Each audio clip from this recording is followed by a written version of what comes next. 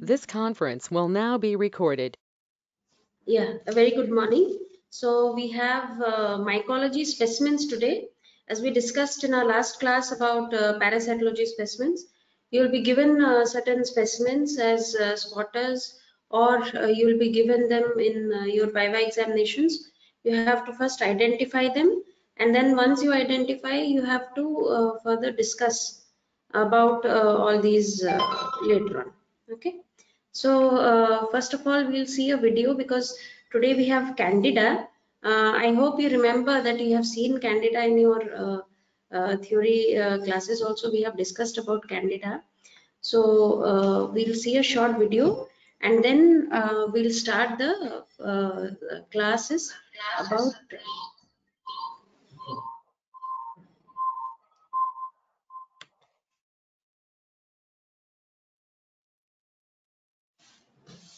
mycology specimens. We have Candida and Aspergillus free species. So first we'll discuss about Candida. Candidiasis is caused by fungal pathogens from the Candida genus.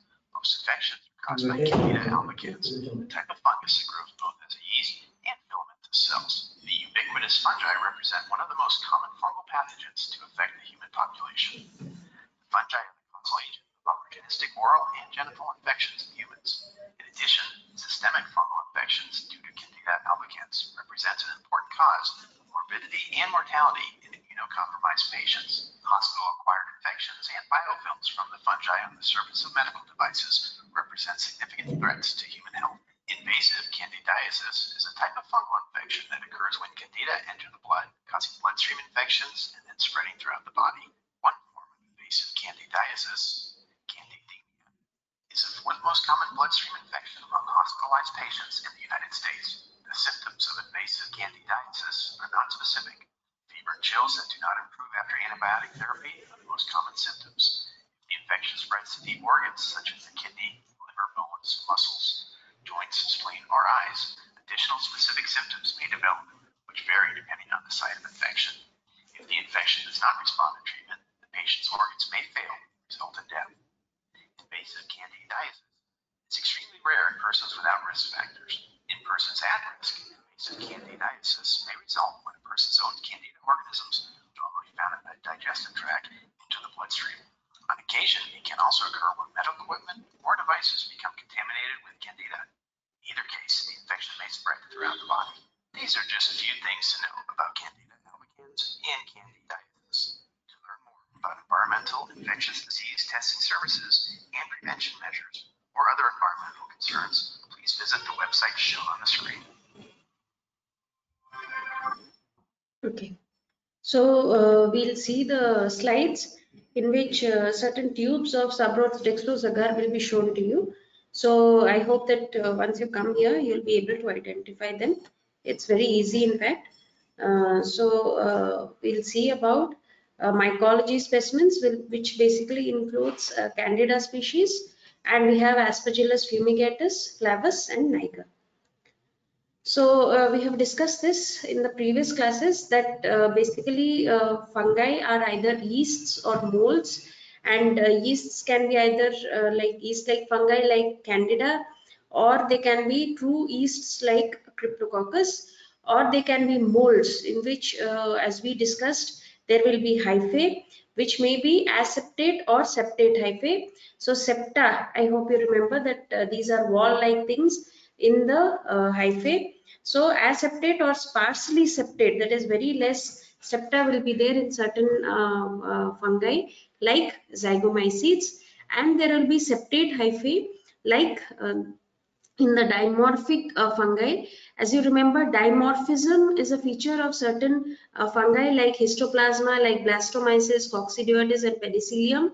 Dimorphic means they will be either yeasts or molds, and that will be at different temperatures. Yeasts, the structure is usually seen at 37 degrees, that is the body temperature, whereas at room temperature, that is about 24 to 25 degrees Celsius, they will be presented as hyphae. So dimorphic fungi, and there will be opportunistic fungi like Aspergillus or Fusarium, and then there are dermatophytes like you have discussed about Trichophyton, Microsporum, and Epidermophyton. So these are infections of the skin, hair, and nails. So these are just examples that names have been kept here. So in entire mycology, there are many different types of fungi like the yeasts and the hyphal cell types that we have discussed previously.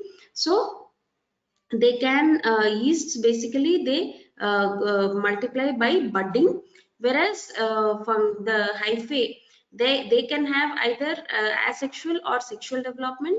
So asexual development, like we have discussed in Aspergillus classes, you might remember they have conidia, so which develop on the surface of hyalides, so on the surface of vesicles, and there is a structure on which these conidiophores, on which these asexual developments take place. So then there are different types of sexual developments also, which is known as the true state of the fungi. So basically dimorphic fungi can be many, that is blastomyces, coccidioides, and histoplasma.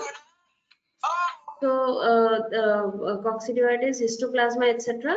So these are different at different temperatures, that is they have a structure of molds at 25 degrees Celsius, whereas they appear as yeasts at 37 degrees Celsius. So as you might remember, Cryptococcus neoformans is a true yeast, and it has a large polysaccharide capsule, and it divides by budding. So why Candida is known as a yeast-like fungus? Because it has a parent yeast cell that basically has budding, but what happens is sometimes these buds or they grow into larger or longer forms which appear like hyphae, which are then known as pseudohyphae. So then you might remember about the true hyphae, that is possessed by Aspergillus and Fusarium and others, which we have discussed in previous classes. Okay. So now we have Candida, which will be given to you in a tube of Sabroth's dextrose agar, which belongs to the family Saccharomycetaceae and phylum Mycota, and has approximately 200 species or more, and about 20 are associated with pathology in humans and animals. And this is a ubiquitous yeast which is found on many plants. It is a normal flora of the gastrointestinal tract of mammals and mucocutaneous membranes of humans, and they are present in all areas of the human GI tract. And there are many common species also, like Candida albicans, tropicalis, parapsilosis, and glabrata, etc. As was discussed in the video, these are basically opportunistic organisms. So suppose a patient is on hospital stay and he is taking antibiotics, so he is taking for a long time, that indicates that the normal flora will be destroyed, and once the normal bacterial flora, which are actually protective for us, once they are reduced, these organisms, these Candida, they will grow, and they can spread from many to many parts, and then they can cause disease. So these are basically opportunistic diseases which are caused by Candida. So you can remember in patients with HIV, in patients who have had transplant, who are on steroids. So these are very common. So these are the major pathogenic species, that is albicans, glabrata, cruzi, kefir, guillermondi, parapsilosis, tropicalis, etc. So this is the basic morphology. I hope you remember, you have seen in your gram stain and slides that we have shown you. So here what is there is basically these are yeast-like cells, and these yeast-like cells will have something which is known as a pseudohypha. So pseudohypha is nothing but it is basically a bud which elongates. So it will elongate, and then further it will develop into hyphal-like structures, but these are not true hyphae, these are pseudohyphae. So there will be chlamydospore formation also if you culture them on cornmeal agar. So there will be some structures which are basically resistant and very tough structures. These are known as chlamydospores. So these are the different structures of Candida albicans, tropicalis, rosei, etc. So this is the morphology that is on glucose peptone agar.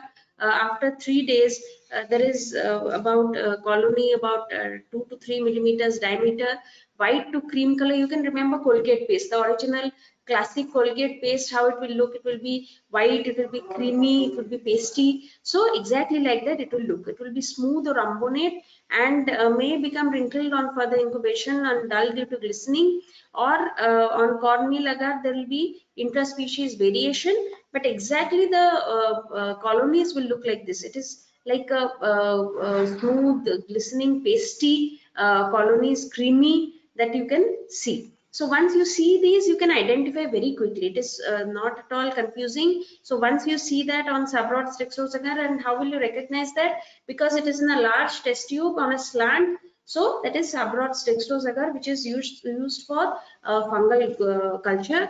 And then we have these creamy, glistening, pasty colonies, whitish to creamy in color. So you can recognize them very easily. So you can see these colonies are very, very easy to recognize. These are Candida colonies. So once you put them on lactophenol cotton blue, or you can put them on a KOH mount, you can see that these Candida, these are yeast-like cells which are budding. So budding yeast-like cells which have sort of formation of pseudohyphae on a little bit of prolongation. You can see that they can have pseudohyphae. This here, what you exactly see in this picture, these are germ tubes. So you might remember in your Candida classes also, you were taught that once you incubate Candida colonies with plasma, some species like Candida albicans, they will have this germ tube formation. So these are known as germ tubes. Okay. So Candida albicans on 3 days of incubation on cornmeal agar can form pseudohyphae, and they can form chlamydospore formation also. So these are chlamydospores. Just remember, very tough double-walled like structures will be seen. So those are known as chlamydospores. So on incubation for 2 hours at 37 degrees Celsius with 10% serum, you can find that there are elongations which are known as germ tubes. So what is the epidemiology? Already we have discussed. Their major places where they are present is the gastrointestinal tract, and they can invade into the bloodstream, and they can be endogenous or exogenous sources of infection. Once they can be there primarily somewhere, they can spread hematogenously to various organs. They are endogenous infections, and exogenously through medical devices or catheters. Suppose we do not take enough sterilization measures, then they can be important in the development of deep-seated and systematic infections. So subacute, acute, and chronic or episodic infections can be there. So the superficial manifestations like skin, nails, mucosal surfaces to deep infections can be there. So mucocutaneous and deep-seated infections are there. So cutaneous, nail infections, mucosal infections, these are basically components of mucocutaneous candidiasis. So like examples just I'm giving you because Candida theory class is already over. Just Candidal intertrigo, that is intertriginous candidiasis is the most common form in the skin folds. So basically people who you might have seen, they will be immersing their hands in soap or water, and suppose some people like they will be having work like cleaning utensils and all. Once the normal bacterial flora which are there on the skin, once they are breached, so what will happen is these organisms like Candida, they will cause this Candidal intertrigo. So chronic mucocutaneous candidiasis is also there due to Candida albicans, and persistent lesions from early childhood persist almost throughout the individual's lifetime. So warty lesions can also be there, known as Candidal granuloma. So nail infections, you might have seen some people, the nail bed also, they might have paronychia, that is nail folds, or onychia, that is infection of nails. The affected nails will become discolored, eroded, and brittle. So oral infections, vaginal candidiasis, so all of them constitute mucosal infections, and mucosal candidiasis is a very common manifestation of once a patient comes down with AIDS from HIV, so that person can have oral or candidiasis of the mouth. So deep-seated candidiasis examples are like in the gastrointestinal tract, like esophagitis, and 10 to 30% of AIDS patients with oral candidiasis can also have candidial infection of the esophagus. So here we can see the chlamydospores very clearly. I hope you remember these pictures. That is why so many pictures have been kept. So factors which predispose to candida infections, you already know them, like mechanical factors like trauma, local occlusion or moisture, maceration, or nutritional factors like iron deficiency, general malnutrition, physiologic alterations like extremes of age, pregnancy, and systematic illnesses like Down syndrome, or iatrogenic causes like medications or intravenous lines, etc. So how do we diagnose in the laboratory? Wherever they are, we have to collect the sample that way. So if skin, nail or mucosal surface swabs are sent, directly we can see the fungus, and then we can isolate the fungus and put them for identification. So this is the tube that we have in our laboratory. So you can see the typical creamy pasty colonies, exactly like Colgate paste. They will look, they'll be glistening and smooth, so you can identify them very easily. So this is a huge tube. Actually, this is not like a test tube. This is actually a larger tube in which a slant of Subrodes dextrose agar is given, on which Candida species has been inoculated. So I hope you will be able to recognize once you come here. So this is Candida species. So wet mount we can do, that is 10 to 30% potassium hydroxide we can put, and then demonstration is easier with the use of calcofluor white, which is a fluorochrome or gram staining. I hope you remember, I think we have shown you gram stain also, in which Candida was there. So I hope you'll be able to recognize. So then mucosal infections, that is vaginal or oral swabs are taken, and wet mounts are taken or fixed mounts are taken, in which we are able to recognize. So we can see the presence of the pseudohyphae. We can see the pseudohyphae and the budding yeast-like cells, which is indicative of infection. So on isolation, routine medium, which is Subrodes dextrose agar, which is supplemented with antibiotics and cycloheximide to prevent the airborne molds, and then we incubate it at 37 degrees Celsius for 2 to 3 days, and then we can observe the growth.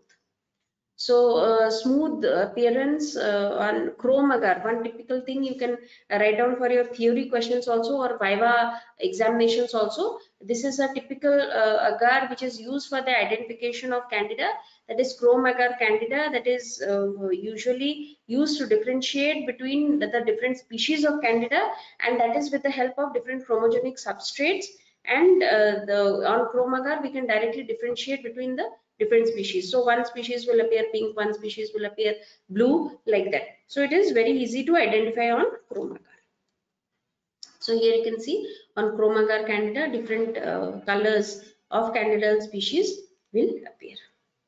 So the Aspergillus species we have discussed in previous classes also. So as I told you in the previous classes, only 3 species are important for your examinations, that is Flavus, Fumigatus and Niger. With the help of their colors itself, you can distinguish between the different species of Aspergillus, and there is a wide spectrum of Aspergillus disease, as we have discussed in previous classes, like allergic bronchopulmonary aspergillosis, and this is how it will look on lactophenol cotton blue mount. So there will be the phthalides on which the conidia will be there, and that will be there on the top of a vesicle, and this is the conidiophore, which will arise from a T-shape like structure from a foot cell. It will arise. So this also belongs to the phylum Ascomycota, order Uroteales, and this is a filamentous ubiquitous fungus and commonly isolated from soil, plant debris and indoor air environments. And different species have been producing different diseases and opportunistic infections basically in man. And Fumigatus, Flavus and Niger are the 3 common species that you need to remember and answer. So these are differentiated on the difference of their colony characters. Once you can recognize them, flavus, as I told you in the previous class, flavi always indicates a yellowish color. So this is basically a yellowish green color. So yellowish green color, whereas Aspergillus niger, niger always means black. So this is niger, whereas fumigatus, fumes, that means smoke fumes. From that you can remember it is a smoky green color. Okay. I'll show you the few so that you can remember easily. So these are very rapidly growing and they have an aerial hyphae which have conidia that we have discussed, long conidiophores with long terminal vesicles on which the phyalides produce biseptal chain of conidia. So this is how it will appear. So this is on a lactophenol cotton blue mount. So these are the phyalides on which the conidia will be there, and then there is the vesicle. So once the vesicle is there on the top of the conidiophore, you can easily recognize it to be Aspergillus. So this is how it will appear. So some of the species, they will totally cover the vesicle, whereas some of them will grow only upwards and not totally cover the vesicle. So there are more than 200 species of Aspergillus growing on decaying vegetables, on fatty media, starchy media, and preserved foods and rotting oranges and other fruits. They can also produce toxins in mycotoxicosis. Also, we have discussed that. So the different patches also on moist bread you might have seen at home. So conidial stage usually we see, and the perfect stage, as I told you, the true state, that is the sexual state, is also there, but that we do not show you in our lactophenol cotton mounts. So different species are also reported in India. So different range of enzymes are used for industrial fermentation are also there. So they decay tobacco and cigar and spoil nuts, bread, etc. So this is the mycelium on which basically what we see is this asexual state, that is the conidiophore which carries the conidia, and this is the sexual state, actually the Christothecium, the archicarp, etc., that we just for theoretical purposes I am telling you. So this is the basically the foot cell on from which the conidiophore arises. The conidiophore will have the vesicle, and from the vesicle the phyalides or the sterigmata will arise, and then from that the conidia will arise. So this is what you see. So these are the phyalides, this is the conidiophore, this is the vesicle, and these are the conidia. So length of the conidiophores is around 2.5 millimeters. It swells at the tip and forms globose structures known as the vesicle. And the lumen of the vesicle is continuous with the upper part of the conidiophores. And from the surface of the vesicle, tubular cells grow outwards called the sterigmata or the phyalides. And these phyalides cover the whole surface of the vesicle in certain species like Aspergillus niger. So this is Aspergillus fumigatus, you can see in the lactophenol cotton blue mount. So different depending on the color of the conidia, we can differentiate among the colonies. So fumigatus is the second most common opportunistic fungal infection after Candida, and it is a common agent of aspergillosis in both man and animals. So this is niger. I hope you can remember. Niger is black. So on lactophenol cotton blue mount also we can see the blackish color. So this is the you can see very clearly it is visible. Okay. So sometimes apart from the phyalides, there are some structures known as the medulla. So on top of the medulla, the phyalides will be present, and on top of that, the conidia will be present. So these are the hyphae versus the conidia. So you can see very clearly the septate hyphae at typical 45-degree angle. So typically at 45-degree angle, you can see and an acute angle these will be present. So the septate hyphae, and these are the conidiophores with the conidia. So invasive as well as chronic aspergillosis will be there, that we have already discussed. So these fungal conidia are formed in abundance. These are aerosolized, they reach the lungs, and in immunocompromised like people with leukemia, stem cell transplants or corticosteroids, etc. So macrophages cannot contain the inoculum, and they will germinate, these conidia will germinate to form the hyphae in the cavities. So allergic forms like allergic bronchopulmonary aspergillosis is seen, in which fungal balls are formed. So aspergilloma and extrapulmonary colonization can also be there. These can be inhaled to enter an existing cavity like a tubercular cavity, and these can be asymptomatic or can produce cough, dyspnea, hemoptysis, etc. So this is in the air sac of a hen. You can see very clearly growth of aspergillus. So this is how fungal balls are produced. So asthma, recurrent chest infiltrates, eosinophilia, and hypersensitivity reactions are produced, and extrinsic allergic alveolitis, in which normal individuals with massive conidial exposure it will be produced. So this is in lung tissue. You can very clearly see the conidial heads also in the alveolus.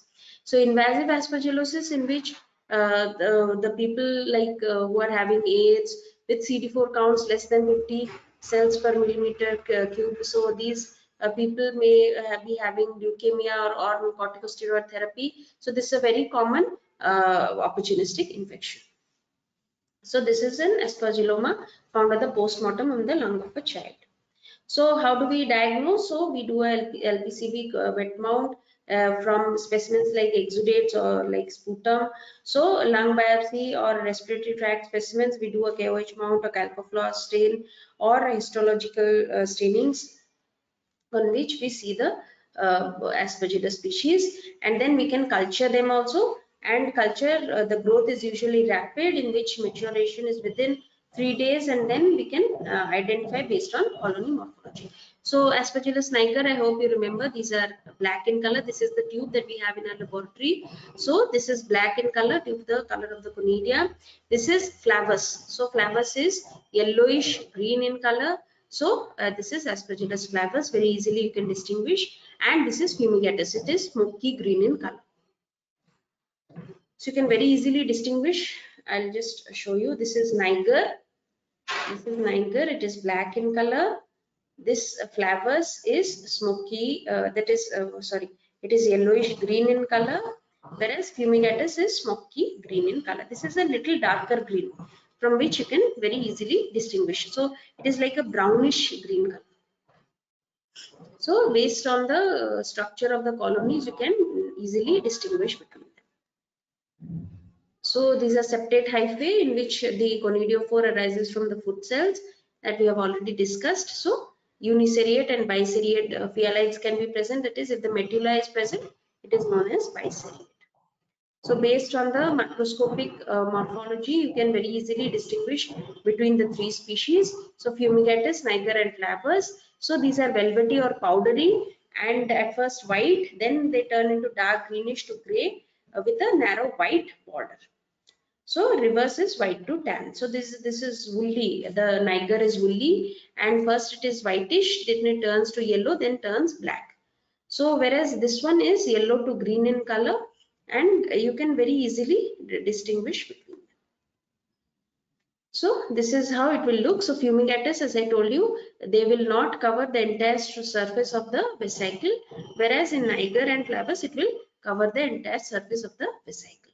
The conidia will be covering the entire surface of the vesicle, so you can very easily distinguish between fumigatus and niger and flavus. Niger, based on the color itself, you can distinguish very easily.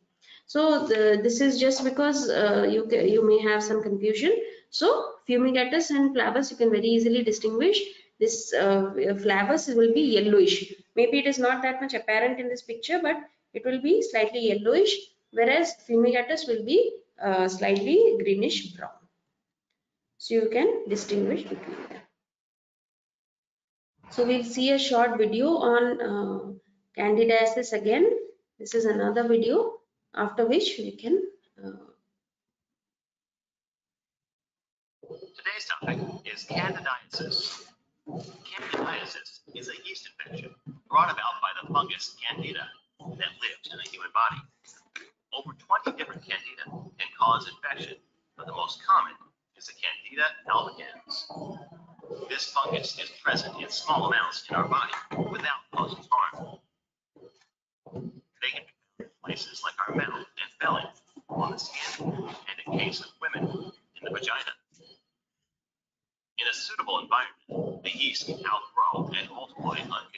rapidly, causing pain and inflammation. There are different types of candidiasis. The spread of the candida yeast in the mouth and throat leads to a condition called thrush or oropharyngeal candidiasis.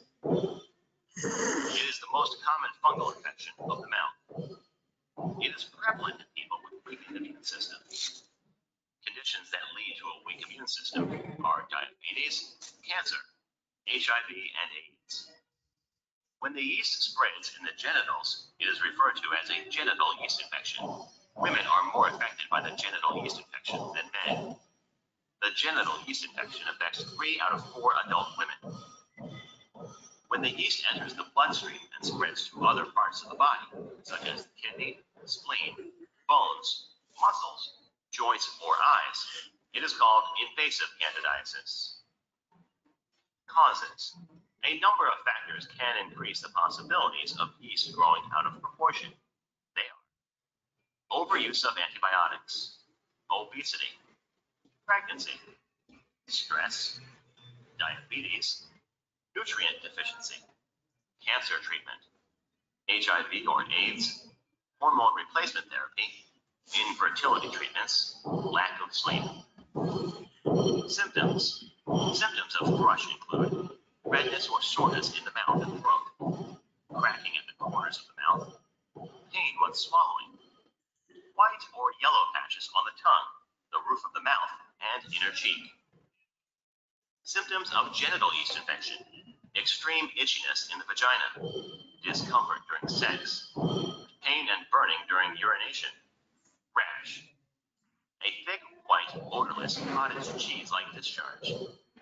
In men, the tip of the penis may be red, swollen, and painful. Diagnosis. Your doctor may review your medical history and ask questions about recent diet and medications that may weaken your immune system.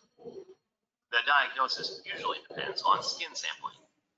Skin scrapings from the affected area are taken and mounted on a slide for examination. Once candidiasis is confirmed, the underlying cause is addressed. This may include managing your weight if you are overweight, managing your diabetes if you suffer from it, or living a hygienic lifestyle. A pelvic examination may be required, where the doctor examines your vaginal walls and cervix, and also looks at the surrounding areas for signs of external infection. Treatment. Antifungal medications are used in treating candidiasis. The types of antifungal medications used are clotrimazole, nystatin, fluconazole, voriconazole. For vaginal yeast, antifungal medications may be administered either directly into the vagina as creams, ointments, or administered by mouth. For infection caused by pregnancy, topical imidazole or triazole are recommended. For oral thrush, an antifungal suspension is swished in the mouth and swallowed. In candida infection of the blood, amphotericin B or echinocandin, such as caspofungin, may be administered.